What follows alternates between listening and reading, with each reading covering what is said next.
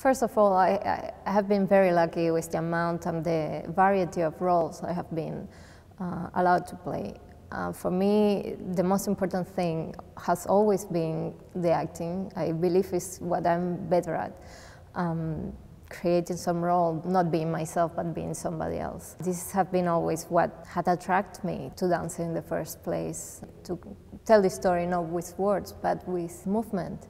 Well, I know that the people that come to see my performance are people that don't necessarily come to see Xiomara Reyes, and that's for me what counts. The people that come to see me comes to see Juliet, or come to see Giselle, or come to see another role. Because I know ballerinas have an ego. I do have an ego. We all do have an ego. But the whole point why we are performing its role is to become somebody else, and that's the present. And I think that's what I had to give, and I think that's the way I connected, and I think that's what I could get as a feedback. I have 3 favorite roles: Manon, Juliet, and Giselle.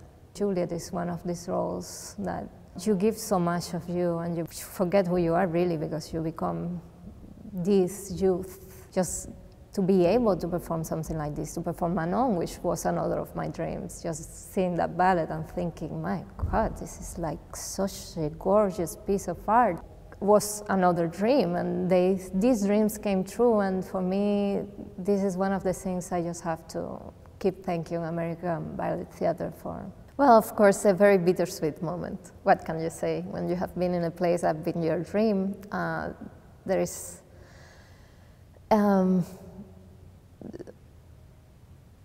it's just very hard to live, very hard to let go, but I believe to let go is part of what we have come to do here in this life, right?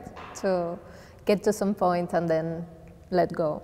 I have achieved what I wanted to achieve, so in that sense I feel like it's a very wonderful time for me.